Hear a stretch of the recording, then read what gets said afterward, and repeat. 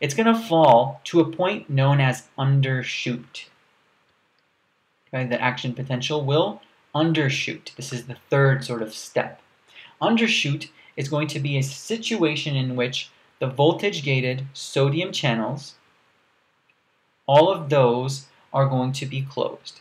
Nothing will be entering, no positive will be entering, and a few of the voltage-gated positive potassium channels are going to be open. They're going to be open, and they're going to be allowing some potassium to leave, just like they were doing during the duration of the falling phase. But what's going to be happening during this undershoot as a culmination of this closed and open state of these two separate voltage-gated channels and two separate ions is now something different, new term for you, called hypopolarization. What do you think that means? Hypo means very low or below polarization right now occurs. And this is called the undershoot. So now you should be thinking here what this means. This simply means that the membrane potential becomes in this weird sort of state where it is now, for the first time, more negative than the resting potential. It becomes more negative than RP. So look what I'm going to do here. I'm going to undershoot this negative 70. And I'm going to continue falling, and look what I'm doing. I'm going below negative 70, almost to the very bottom here. That's called the undershoot, what I just did. I didn't stop at negative 70 at resting potential. I went all the way down because some of these channels were still open. These were all still closed, and thus I'm going to become more negative, like negative 80 maybe, than the resting potential was. This is RP. And eventually what's going to happen is, this can't be maintained forever, but eventually these voltage-gated potassium channels that were pretty much open and causing this, eventually these will close up as well, and then the membrane is going to return to the resting potential. Membrane returns to RP, but it only returns to RP, which is equal to negative 70 millivolts after the undershoot has happened. So I did the undershoot. Let me just continue this now. Now I'm just going to go back to this, back to my regular old negative 70 RP. This was an action potential that I just did here. I rose, I fell, I undershot, and now we start this whole process over.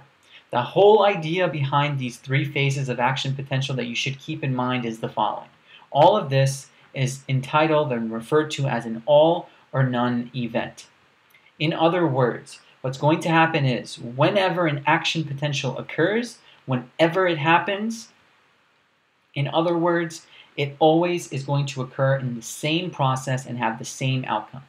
It's always the same process of rising and falling and undershooting and the same outcome of those processes. Same process and same outcome.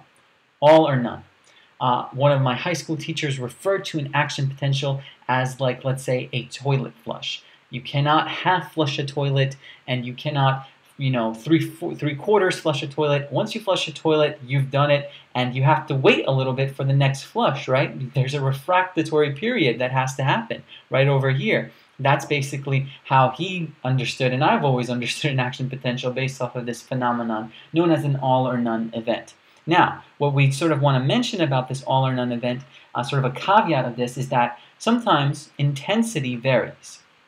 This doesn't mean that you're going to have a stronger action potential. It just means that the intensity of the sensation of an action potential might be different due to other reasons, okay? Not because of a stronger action potential. Action potentials always follow this general pathway that I drew here. They always follow the same process and outcome. But the intensity of the sensation that you might feel, maybe it's a sharp prick on the foot or on the pinky toe, or maybe it's a light touch on the top of the hand. That intensity of sensation varies, and that's dependent not on the amount of action potential, let's say, but it's dependent on things like the number of neurons that are stimulated. The number of neurons that are stimulated when you poke your foot on something, when you step on a nail, are a lot more and in a lot greater severity than, let's say, when you just brush your hand on top of your other hand. And also the frequency of stimulation, aka the graded potential, how much of the action potential is happening. Lots of action potentials are happening when something sharp pokes your foot. Not that many are happening when you're just rubbing your hand. And this is the reason why we as humans have this ability to differentiate different feelings, okay? We can differentiate something as significant and as painful and as hard as a nail being stuck on your foot compared to, let's say, a light touch on the hand. So we can differentiate different levels of intensity.